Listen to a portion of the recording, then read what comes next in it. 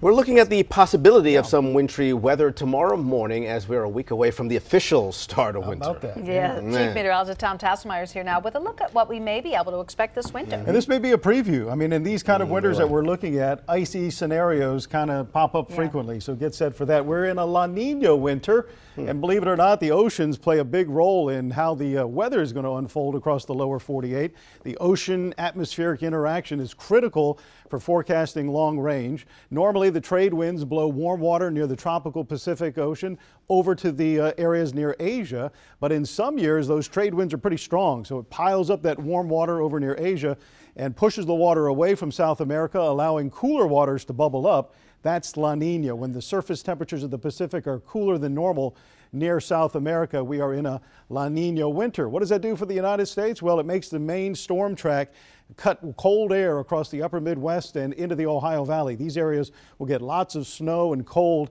upper Midwest, Great Lakes, and even up into New England. It's usually drier and milder than normal across the southern tier. We're in the mid-Atlantic, so we kind of sit in between, and that's the way the winter will probably play out. Normally, we get about 19 inches of snow in Baltimore. In La Nina winters, we average 16 inches, so that's a little below average. In fact, most of the La Nina winters since 1950, 21 of 25, have had below normal snowfall. Average temperatures, well, they're pretty normal, about 36 degrees averaged out over the entire winter.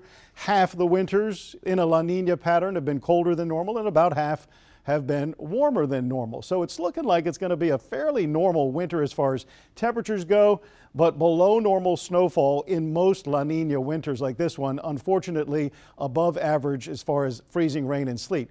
There are exceptions. The winter of 1995-96, that was a La Nina winter. 62.5 inches of snow in that winter, a lot of ice too.